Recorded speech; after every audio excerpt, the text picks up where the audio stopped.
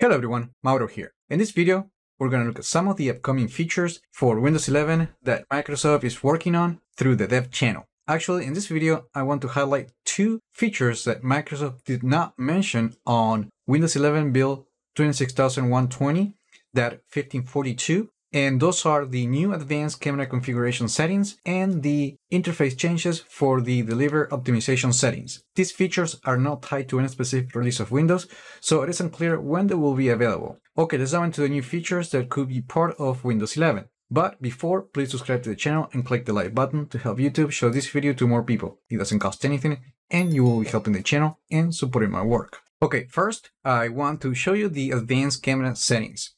And to do that, I'm just going to open the settings app, and that particular feature is available through the device and Bluetooth section, more specifically on the camera settings. And you have to have a camera connected to your computer. In this case, I previously connected my phone to use it as a webcam, and the settings are still here. And you're going to notice that on this page, now there is a new advanced camera configuration setting. And when you click the edit button, you will now have two options, the multi-app camera and the camera basic mode. If we base on the description, the multi-app camera feature allows you to stream the same camera across multiple apps. Usually that's a feature that streamers will need, and sometimes they have to use different software just to do that. On the other hand, the camera basic mode is a feature that enables the camera to be used in debugging mode to troubleshoot problems. Now, if you want to connect multiple apps to the same video stream using the same camera, just turn on the toggle switch and click the apply button. Now, if you want to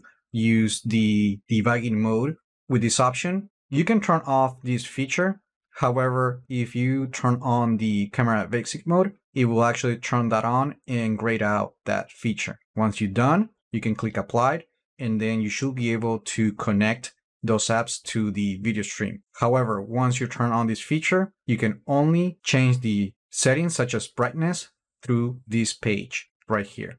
Now, if we go to Windows Update and then we go to Advanced Options, and then if we open the Delivery Optimization page, we're going to find that this setting has been updated and the options are now grouped into this one page. Before, you needed to click on each option and that will take you to a different page. But now we can access the download options right here on the page, and you can control the same settings. It's just the design has changed. So this is the new design for the download options. And then if we click upload options, you can still control the same settings as before. And if we go to activity monitor, you can see the download and upload usage. Now, because these are hidden features, you have to enable them manually. And for that, you need to download the ViveTool. You can use this page and you need to download the latest version available. Then when you extract the file, you will need to open command prompt and then just open the folder where you extracted the ViveTools.